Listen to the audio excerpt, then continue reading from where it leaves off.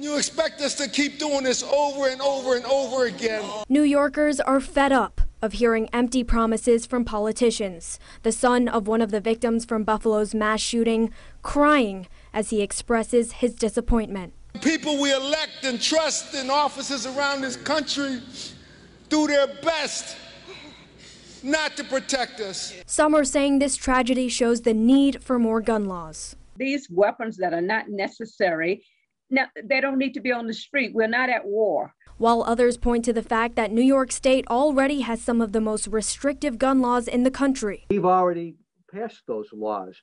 What about the person? The fact that what he had done before, how is that reacted to?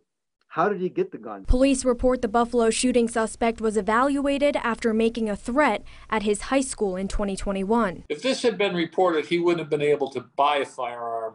And then henceforth, he probably wouldn't have been able to shoot the people in Buffalo as he did. He's referring to New York's 2019 red flag gun protection law, which prevents individuals who show signs of being a threat to others from possessing any kind of firearm. There would be an exception put by their name, and they wouldn't be approved for purchase of a firearm. It is not clear from the New York State Police that the 2021 incident involved a threat that would have triggered the red flag law. Political experts say this issue is bigger than gun laws.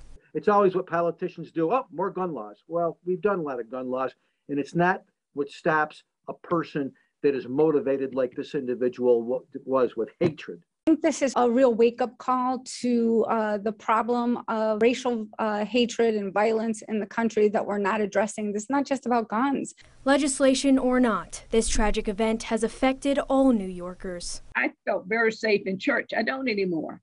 In the grocery store, I don't anymore, because what happened in Buffalo could happen in Elmira, New York. So it is not like we're so far removed from this. For 18 News, I'm Rhea Cha.